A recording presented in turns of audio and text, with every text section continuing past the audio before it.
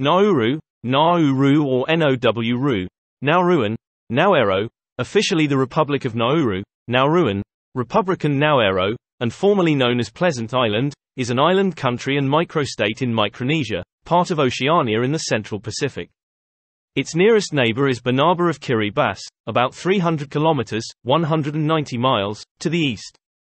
It lies northwest of Tuvalu, 1,300 kilometers, 810 miles, northeast of the Solomon Islands, east-northeast of Papua New Guinea, southeast of the Federated States of Micronesia and south of the Marshall Islands. With an area of only 21 square kilometers, 8.1 square miles, Nauru is the third smallest country in the world, larger than only Vatican City and Monaco, making it the smallest Republican island nation.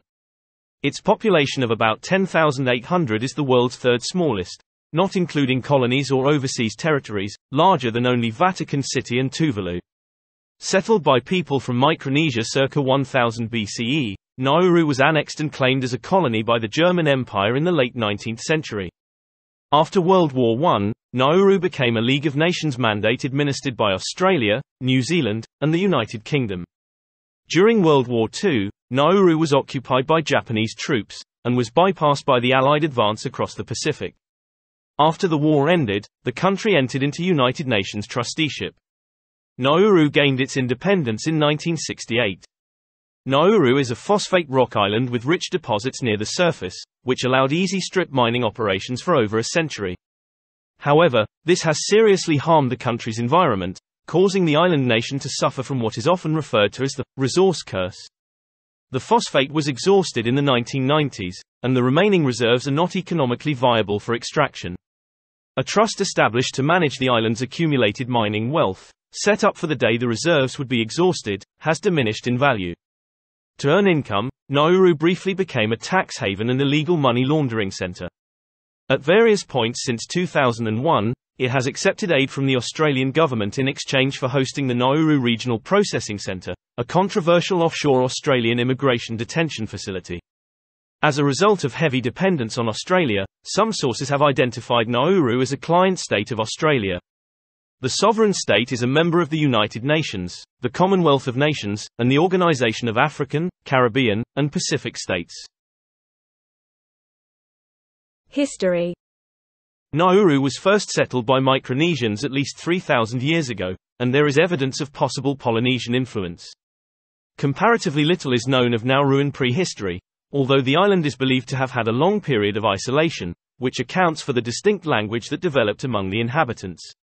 There were traditionally 12 clans or tribes on Nauru, which are represented in the 12-pointed star on the country's flag. Traditionally, Nauruans traced their descent matrilineally. Inhabitants practiced aquaculture. They caught juvenile milkfish, known as ibija in Nauruan, acclimatized them to freshwater, and raised them in Buada Lagoon, providing a reliable food source. The other locally grown components of their diet included coconuts and pandanus fruit. The name, Nauru, may derive from the Nauruan word anoero, which means, I go to the beach. In 1798, the British sea captain John Fern, on his trading ship Hunter, 300 tons, became the first Westerner to report sighting Nauru, calling it Pleasant Island because of its attractive appearance. From at least 1826, Nauruans had regular contact with Europeans on whaling and trading ships who called for provisions and fresh drinking water. The last whaler to call during the Age of Sail visited in 1904. Around this time, deserters from European ships began to live on the island. The islanders traded food for alcoholic palm wine and firearms. The firearms were used during the 10-year Nauruan Civil War that began in 1878. After an agreement with Great Britain, Nauru was annexed by Germany in 1888 and incorporated into Germany's Marshall Islands Protectorate for administrative purposes. The arrival of the Germans ended the Civil War, and kings were established as rulers of the island. The most widely known of these was King Nauwaida. Christian missionaries from the Gilbert Islands arrived in 1888. The German settlers called the island Nawodo, or Onawero. The Germans ruled Nauru for almost 3 decades. Robert Rasch, a German trader who married a 15-year-old Nauruan girl, was the first administrator, appointed in 1890. Phosphate was discovered on Nauru in 1900 by the prospector Albert Fuller Ellis. The Pacific Phosphate Company began to exploit the reserves in 1906 by agreement with Germany, exporting its first shipment in 1907. In 1914, following the outbreak of World War I, Nauru was captured by Australian troops.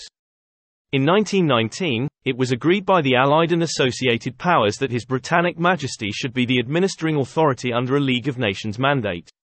The Nauru Island Agreement, forged in 1919 between the governments of the United Kingdom, Australia, and New Zealand, provided for the administration of the island and extraction of the phosphate deposits by an Intergovernmental British Phosphate Commission, BPC. The terms of the League of Nations mandate were drawn up in 1920. The island experienced an influenza epidemic and ongoing colonial strife through the early 20th century, with a mortality rate of 18% among native Nauruans. In 1923, the League of Nations gave Australia a trustee mandate over Nauru, with the United Kingdom and New Zealand as co-trustees. On 6 and 7 December 1940, the German auxiliary cruisers Kamei and Orion sank 5 supply ships in the vicinity of Nauru. Kamei then shelled Nauru's phosphate mining areas, oil storage depots, and the shiploading cantilever. Japanese troops occupied Nauru on 25 August 1942. The Japanese built 2 airfields which were bombed for the first time on 25 March 1943, preventing food supplies from being flown to Nauru. The Japanese deported 1,200 Nauruans to work as laborers in the Shuk Islands, which was also occupied by Japan. As part of the Allied strategy of island hopping from the Pacific Islands towards the main islands of Japan, Nauru was bypassed and left to wither on the vine. Nauru was finally taken back from the Japanese on 13 September 1945, when Commander Hisayaki Soeda surrendered the island to the Australian Army and the Royal Australian Navy. The surrender was accepted by Brigadier J. R. Stevenson, who represented Lieutenant General Vernon Sturdy, the commander of the 1st Australian Army, aboard the warship HMAS Diamantina.